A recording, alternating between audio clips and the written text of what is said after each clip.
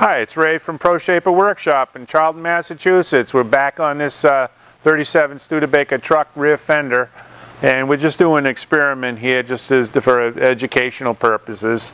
I'm going to make this out of, we actually started out of 16 gauge aluminum, but a lot of people want to see some steel work, so we did this fender section out of 20 gauge steel using the what I call the YouTube English wheel, which you can buy the plans for on my website. And all the mechanism is just about done. I'm waiting for one more thing, and I thought it was going to be this week, but it looks like it's going to be next week. This was all done with that English wheel. We wheeled the whole thing. There was no shrinking, there was no malleting or anything. It was just purely English wheel. And we made it so that this was the primary piece and this was the secondary piece here, which was the flat section that's going to go underneath the body, and it bolts up through the body here. So that possibly could have been done in a different way too. Instead of having this strip over here, we could have done a little strip like right here and then brought it over this way, and now we would have had a weld in a little bit of a curve here, which we could easily have handled. But that's just another way of doing it using all stretching.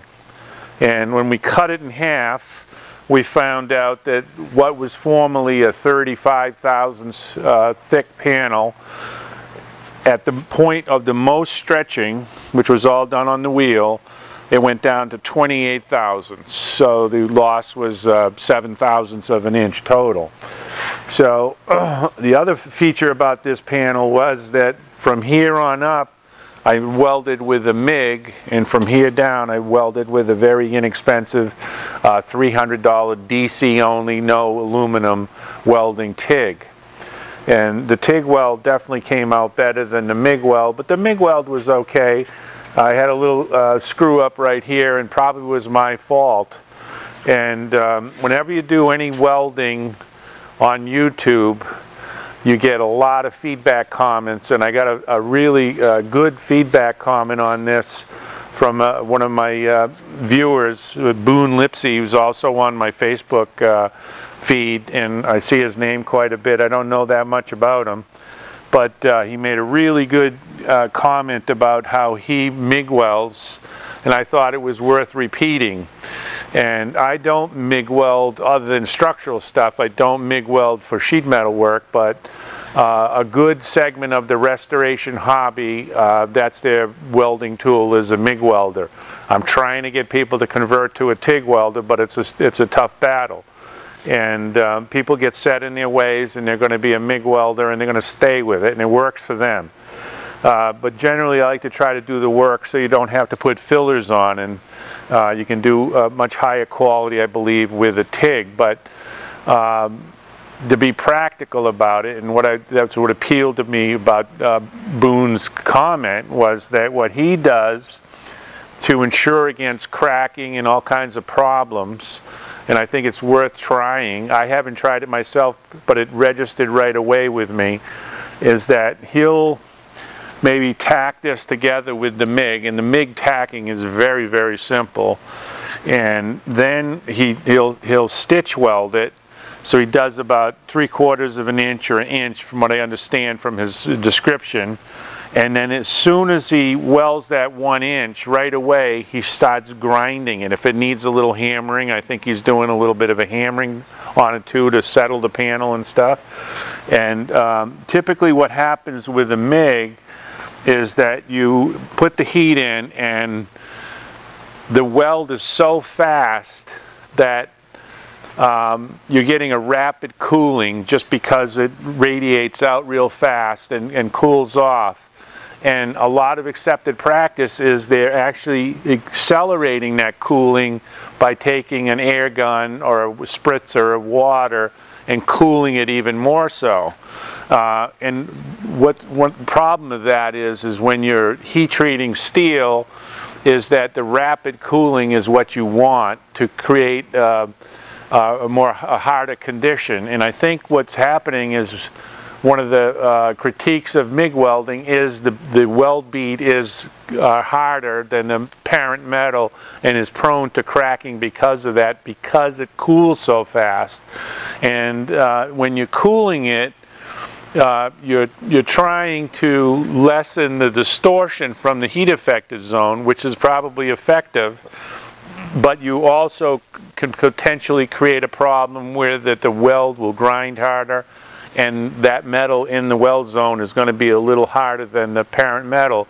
With Boone's method, he is getting the initial heat from the MIG welding, but then he is grinding it right away, and the grinding creates that friction heat, so you're getting a slow cool situation rather than that rapid cool situation.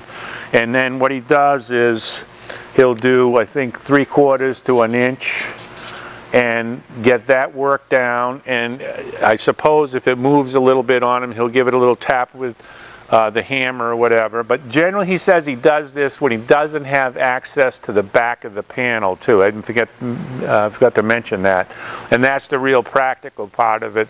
A lot of time home restorers, or it depends on the project, if the car is not worth hundreds of thousands of dollars or $80,000, you might not want to take a whole quarter panel off to repair a little rust spot, and you might have to take 300 spot welds out in order to get that one little rust spot fixed.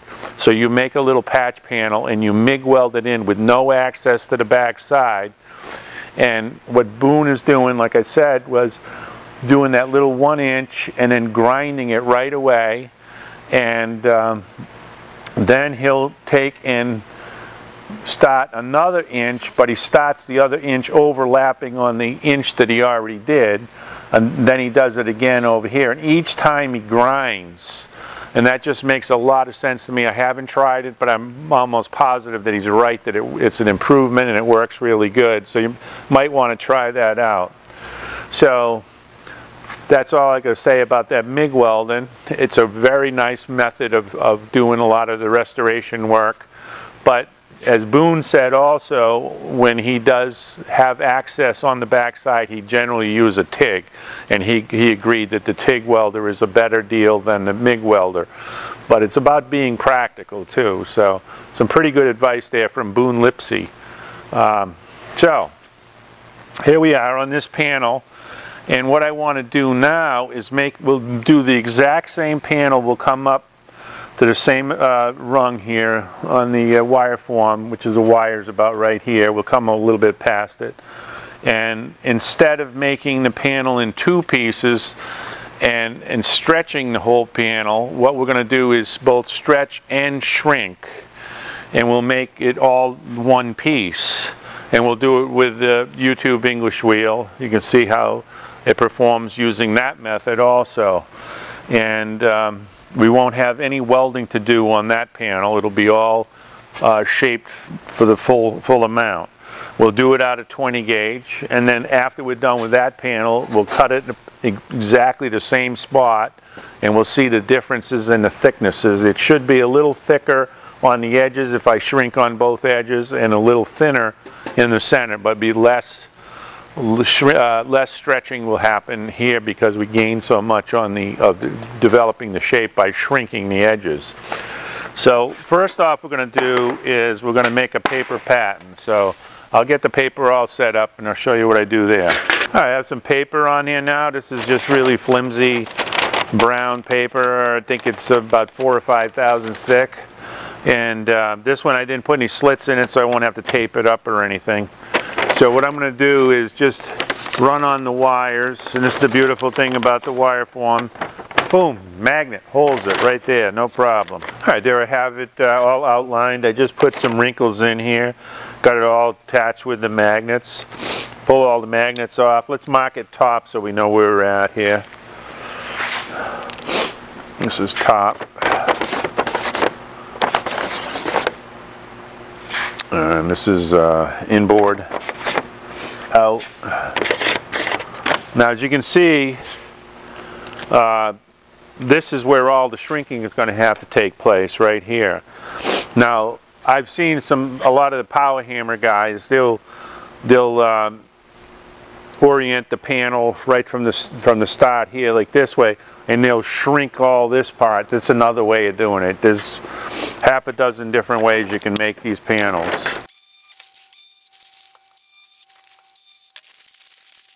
Alright, there's my rough blank, and now I'm going to cut that out at 20 gauge and leave a lot of extra every which way.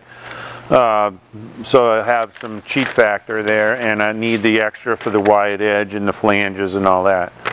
Alright, we've got our blank. We rough cut it out with a lot of extra. Probably more extra than we need, but it'll work out fine. We'll cut it down a couple times. So I'll put it about right here. I'll do a perimeter mark around the pattern.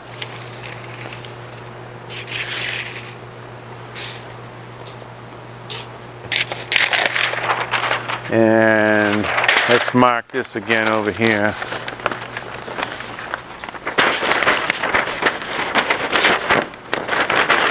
It's right about here. That's where the curve is going from here to here. It curves from here, from this outer edge into here, and this is pretty much flat right here. So we're going to bring some shrinks in like this, some deep shrinks. Most of them are going to be needed up here, less and less over here. So actually I probably don't need to come that far. We'll come in just a little bit on this bottom section here. And let's see, we'll do 1, 2, so a deep one, or less deep, deep, less deep, this one no, and less deep. So I'll put those shrinks in, and we're going to do those on my gathering tool.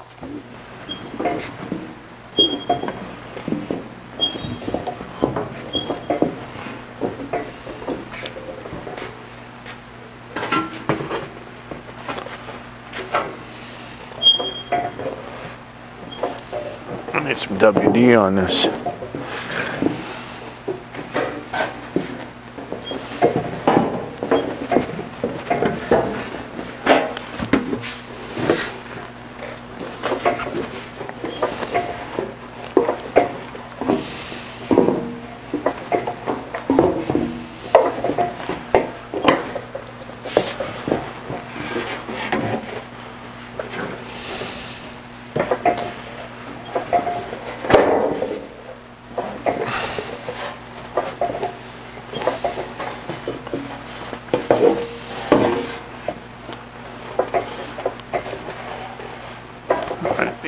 Gloves.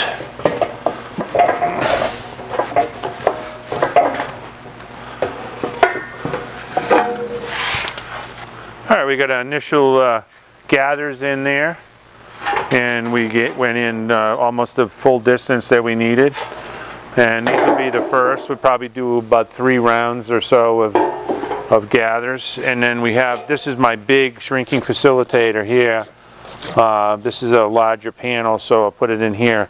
You want to go in the deeper section, and if you haven't seen these shrinking facilitators before, all it is Home Depot or your local lumber company, if there's anything such thing as a local lumber company anymore, because Home Depot's sort of taken that whole lumber segment over.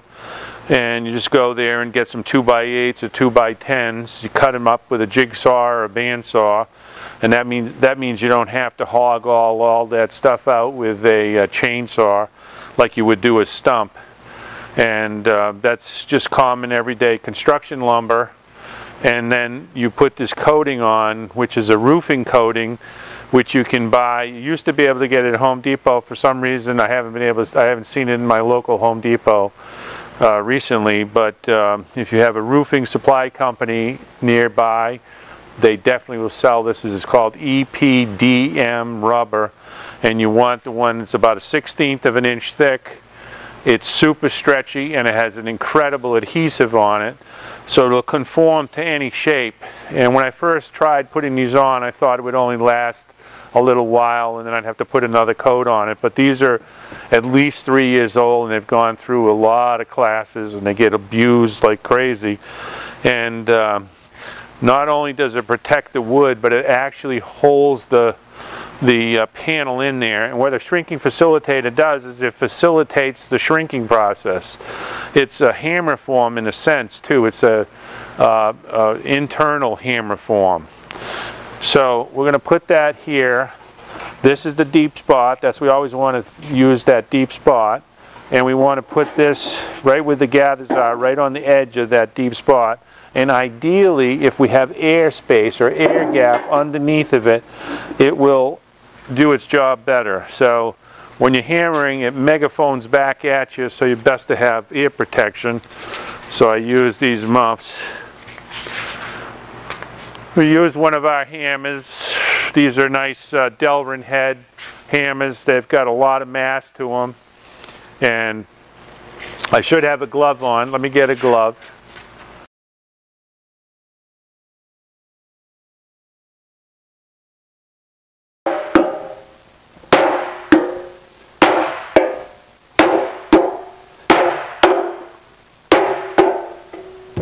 You can pace yourself to get your heart beating doing this, but each hammer blow is just a lift and snap.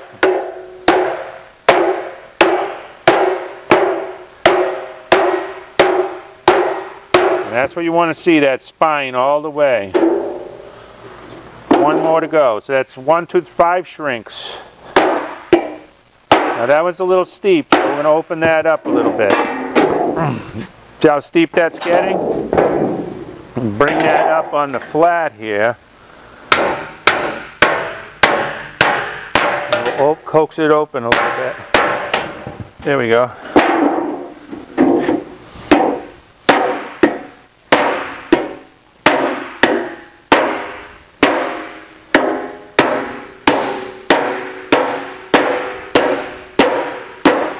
So, what we did with that is now we're here.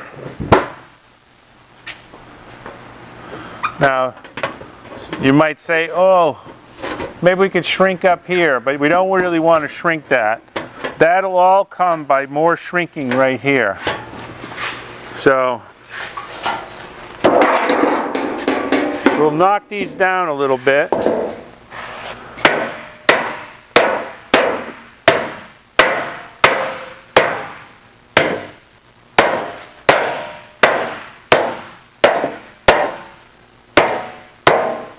Let's see what we got. With just a few little shrinks, we got that much rise in the panel. 5 shrinks. There's no stretching at all yet. That's all shrinking.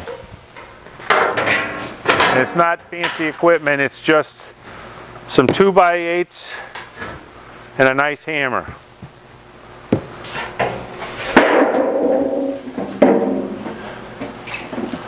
Now we'll do a little stretching. We'll stretch right at the ends of these shrinks here. We'll do the stretching right here in the shrinking facilitator.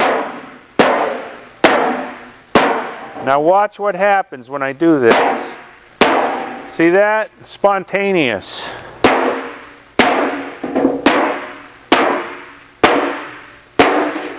So that's begging to be shrunk again. It reactivated.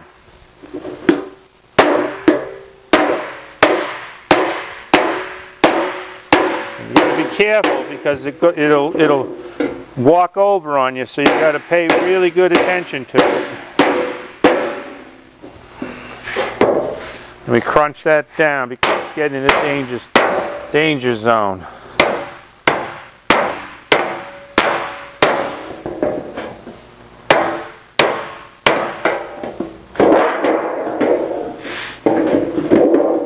Let's try some more here.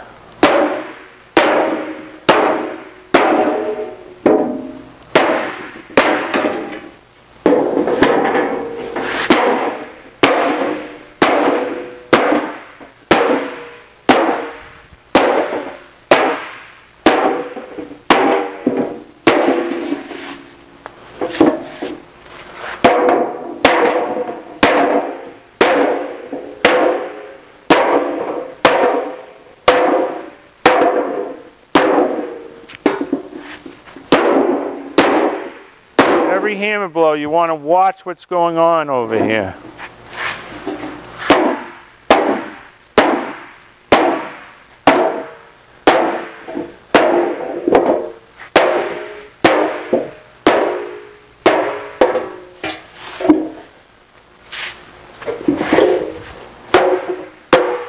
We don't want to gather these, we let those go.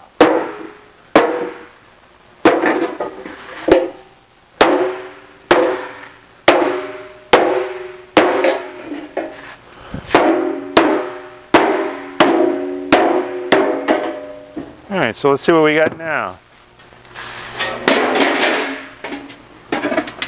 That's just a few minutes. Pretty good results. Now what we'll do is we'll crunch these down real hard. For that I use a flat top stump we got over here. I prefer the metal hammer to really crunch these down good.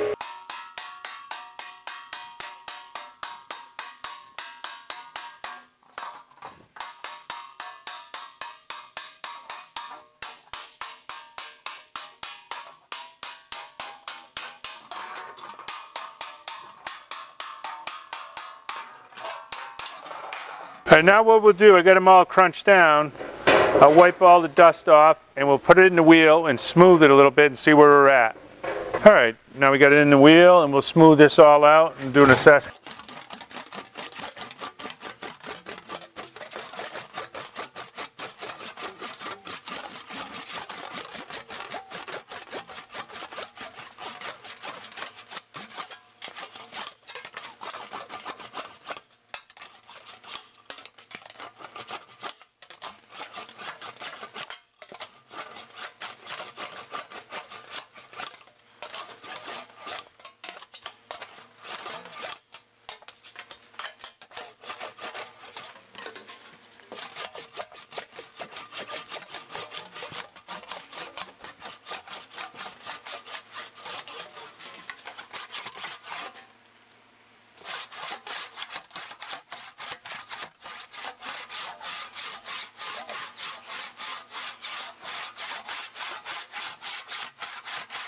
So my goal here is just to settle all the whole panel down, just smoothing out all the lumps and bumps. It doesn't really matter what the panel looks like at this point. Just want to get it smooth.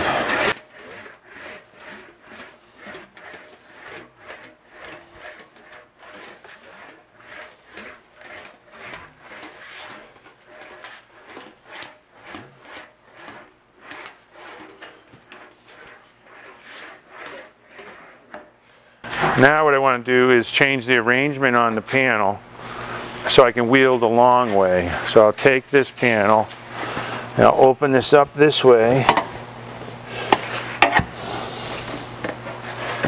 and I'll put the curl going the other way.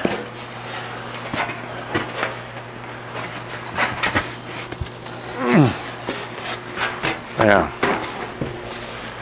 Now crunch this all down here.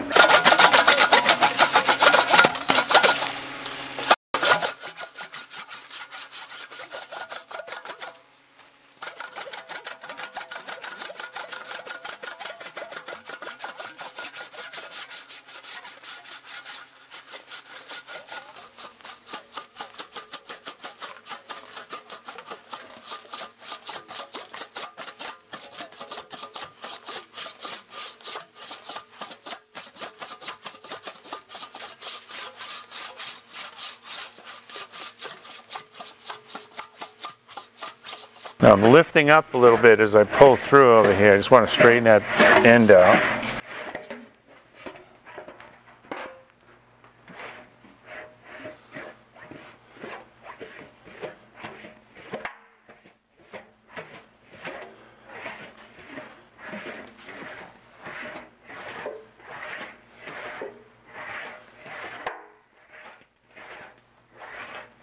I'm lifting up again. Taking the curl out now.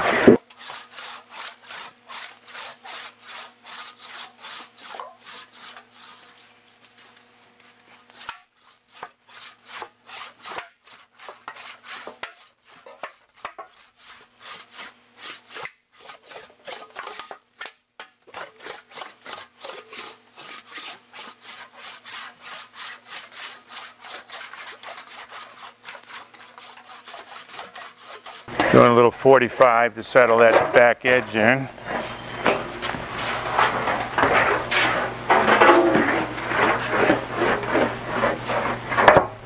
Whenever you see a loose edge with a wave in it, you 45 inboard and you'll get that wave out of the way real fast.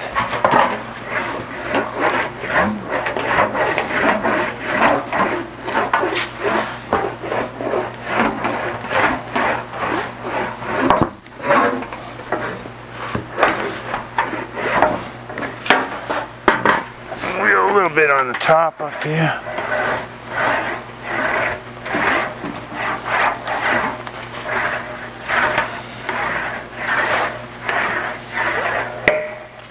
Alright, let's see what we have. 5 shrinks and a few minutes of wheeling, and we've got about 3 inches of rise in that panel. Let me get a straight edge.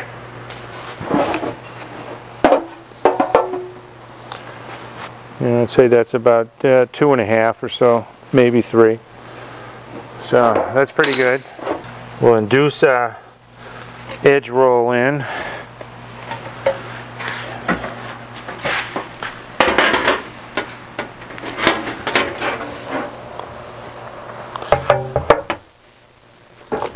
We'll clamp that on, and we'll measure down to the wire here, approximately where the wire's going. And it needs about 4.5 inches for that to lay down. That 4.5 inches lays down by shrinking more of this edge and stretching right here. If you stretch right here, that lays down. If you shrink here, that lays down. If you do a little bit of both, that lays down. So it should be about the same on the bottom here. Yeah, it's about 4.5 here. So I call this the seesaw. We've got to go down 4.5 inches both ways. And now we have a benchmark.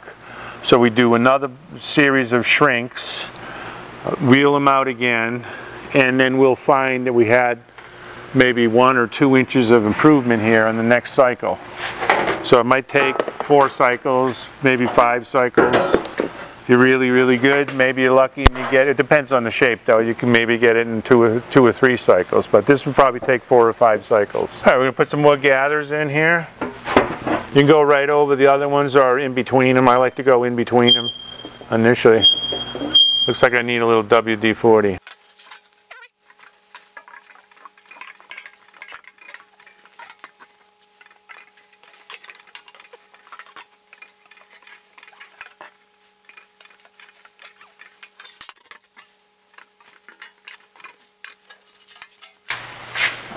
Alright, so we're going to knock these shrinks down again. Want to make sure we get air underneath them.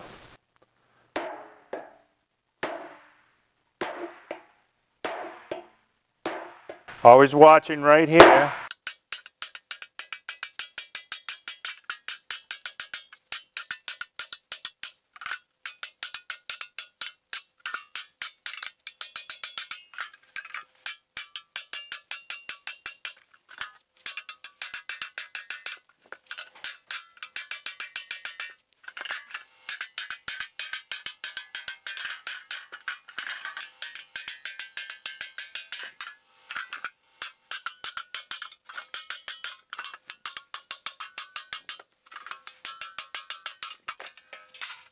That's really coming over nicely. We'll crunch those down a little bit right here.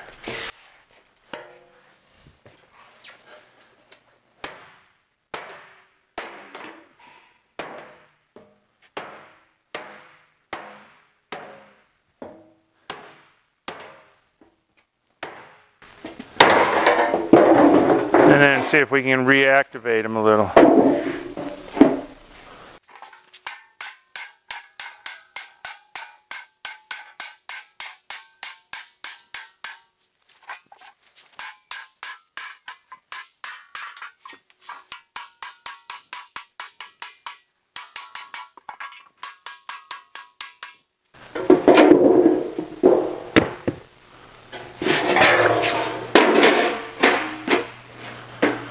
You see, now it's starting to get the roundness that we desire.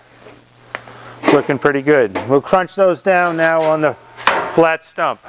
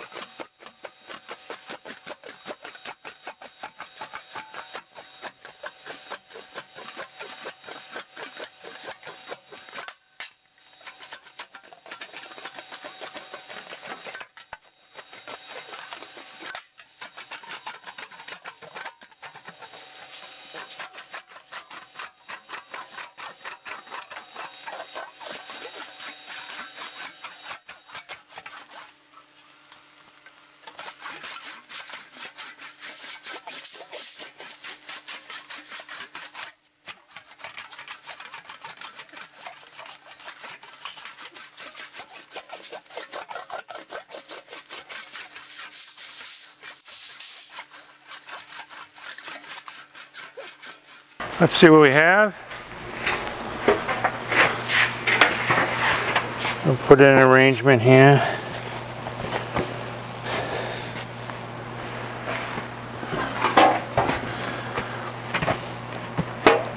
And we'll lay it up to the buck. All right, we've done the second round of shrinking, and this is a more accurate way to measure our progress. And essentially we've come in that far. We've done very little stretching. It's all mostly, I would say, 10-15% of stretch, and all this progress so far has been all shrinking. Now, we did the deep shrinks, but I think we'll do a whole series of shallow shrinks right now, and then we'll see what that does.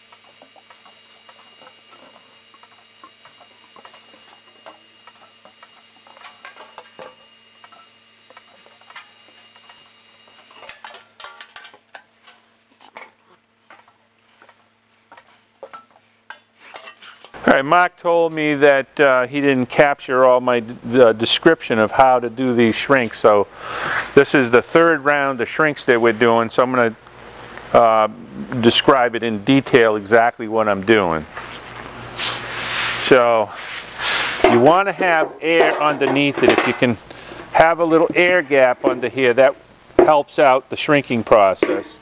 And you're always watching this opening here, which initially you want to be about this angle here, and if it goes up steep like that, there's a potential for it to tip over. You don't want that. And if it as you're hammering it goes like this, you lose the potential for shrinkage. It just escapes. You want it to do this. So when you're hitting it, it actually pushes the metal into itself like that, and you get a linear stretch, a linear shrink rather. And the verification that you've done the work is there will be a hard spine. It's the collision of the metal into itself that develops a hard spine here, and it discolors in the metal, whether it's aluminum or copper or steel, whatever you're doing. You'll see that discoloration. It all comes out when you wheel it. So we start down here, and we're just snapping the hammer, and if we can tighten that up.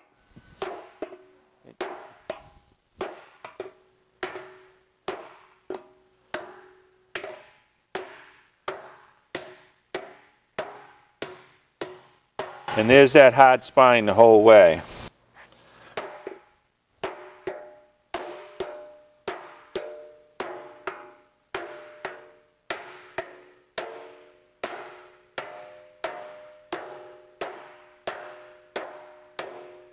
Now, this one's pretty steep. I'm going to hit this over here first to settle it down because it was too steep.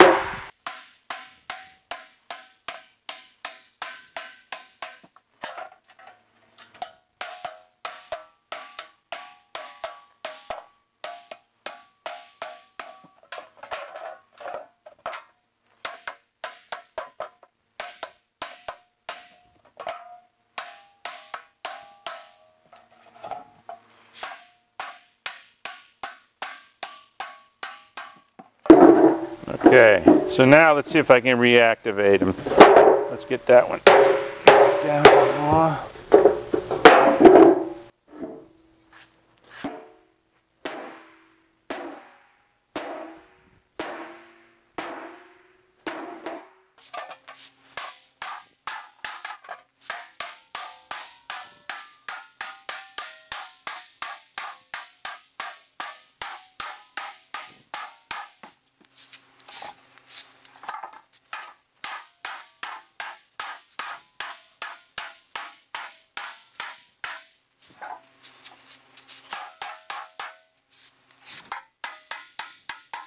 Now that one's a little dangerous because it's potentially can tip over on me, so I got to be careful with that one.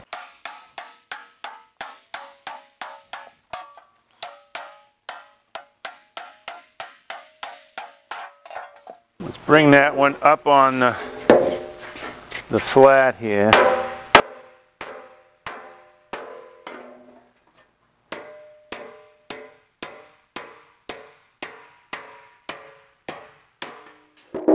Crush that down.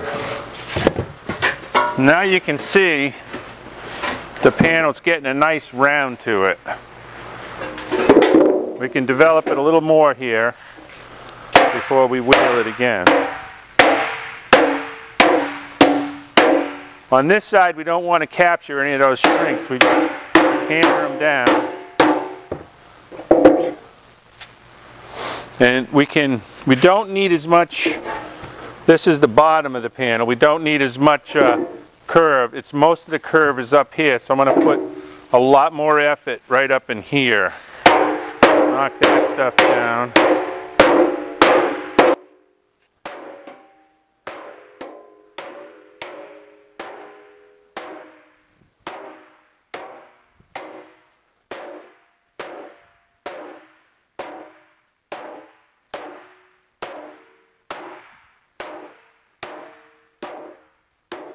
And this shrinking facilitator is now a stretching facilitator the way we're working it. It's basically a hammer form, and it'll do more for your panel work and faster than, say, just working on a beater bag to stretch out with, because it's holding all the sides, and you can immediately take advantage of these spontaneous shrinks that happen over here.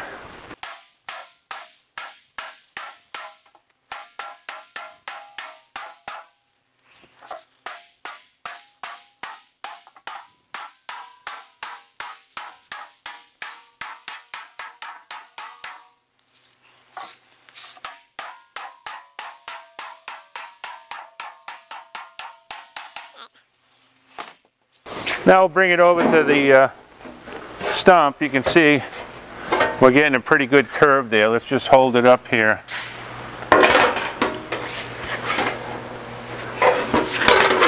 You see it's coming around pretty good now. So we'll knock these down on the flat stump and then wheel it once more. So now we'll knock these all down before we put it in the wheel.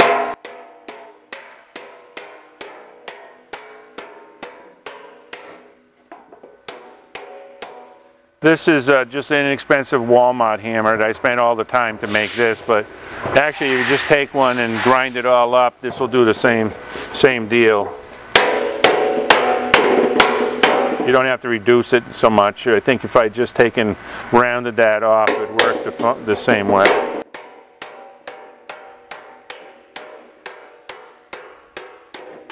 And I'm just choked up on it. It's very simple. It's bouncing off pretty much.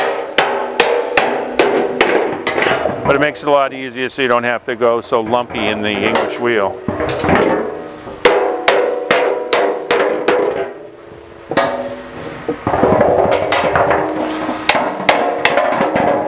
Alright, now bring it over to the wheel and see what we got.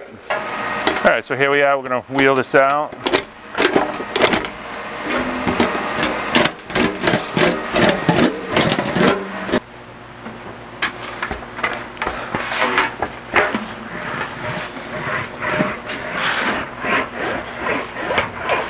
Now I'm pulling down to roll that edge over a little more. That's setting some of the arrangement. Plus it's adding area at the same time.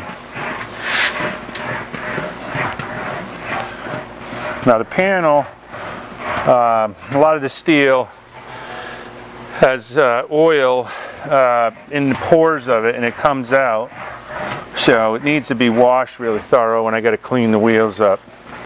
But we'll see how the panel is looking right now. And I don't want to make the videos too long.